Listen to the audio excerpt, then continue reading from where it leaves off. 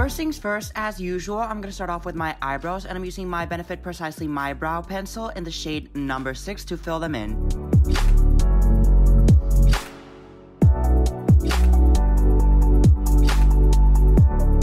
Next, I'm taking this concealer palette by MAC, and I'm using that shade that I just pointed at to pretty much carve out my eyebrows underneath to make them look more defined and sharper. Also blending the concealer down using a fluffy blending brush.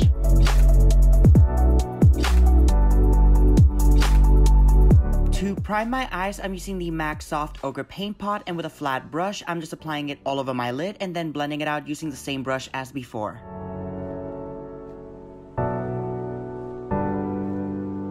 For my eyeshadows today, I'm going to be using the Natasha Denona eyeshadow palette, the mini lilac one. I'm going to go ahead and take the shade Raisin and place that on my crease as my transition shade. Now, I'm first packing on the color and then using window wiping in circular motions to blend the product out.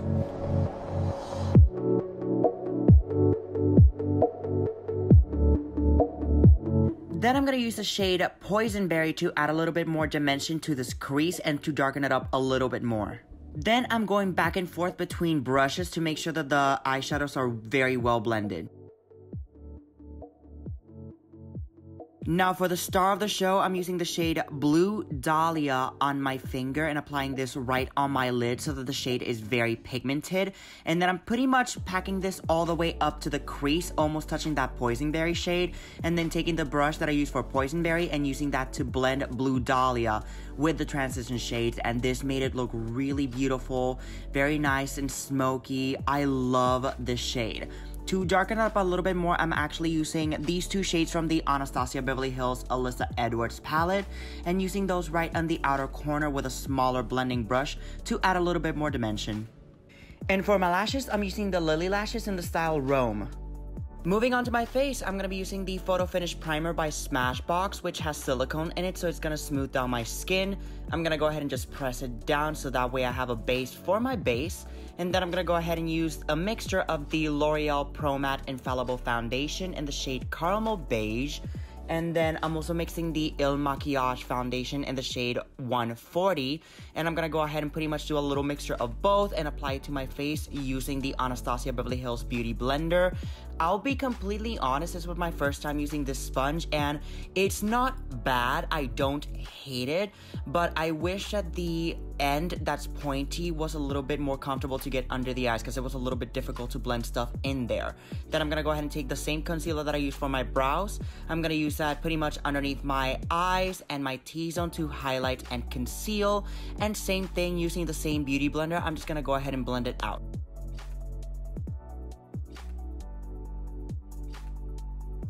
Now, in order to set everything, I'm going to be using the Laura Mercier Translucent Powder. Y'all know the drill here. We're going to go ahead, place this under the eyes, a T-zone, anywhere where we might get oily, anywhere the makeup can tend to move a little bit more. And then I'm going to be using my Chocolate Soleil Bronzer in the shade Medium to Deep, I think this one is. I'm going to go ahead and use that as my bronzer and pretty much placing this on my cheekbones, the temples, the jawline, just adding some color back into my face because this powder does tend to pale me out a little bit more. So I just want to add a little bit more color back into my face using a bronzer.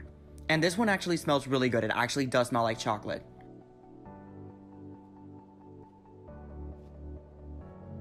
Now, I did use a little bit of Poison Berry and Raisin on my lower lash line, but I felt like it needed a little pop of color, so I went ahead and I applied my Urban Decay Glide On Slide On pencil in the shade Chaos, and that really, really made the look. I feel like this is what really brought it all together. Next, to add some more coverage, I'm going to be using my MAC Mineralized Skin Powder in the shade NC42 right on my T-zone. Also using that to remove the bake so that way we don't have that white cast and it actually looks a little bit more skin tone like. And then I'm spraying the MAC Fix Plus with the cucumber scent in it all over my face. Guys, next I'm using the Angelic Beauty Loose Highlighting Powder, and oh my freaking God, this made me glow all the way up to heaven. Look at this. Look at her. We don't know her here. Look at that. It's so beaming. It's so beautiful. And it looks very skin-like, which I love so much. I'm going to go ahead and put this right on my cheekbones, the nose, the temples, lips, and a corner of the eyes. And I'm using the same old lipstick that I used before because it's like the perfect nude shade for me. Do not judge me. And then applying the Buxom lip gloss on top to plump up my lips a little bit, not that I need it, but I still love the effect of it. And then finishing off with the Anastasia Beverly Hills brow pencil in the shade Ebony. I mean, not brow pencil, brow gel in the shade Ebony. And I did get a little bit of a trim, so I'm gonna go ahead and pretty much place this right on my beard and mustache too. And that is it for this look. I really hope that you guys liked it. And if you guys did, please make sure to at least give me a thumbs up, comment, subscribe, the usual. If you want to follow me on Instagram, Snapchat, Twitter, any of those links will be down below, as well as the products that I used in this video and my coupon codes too.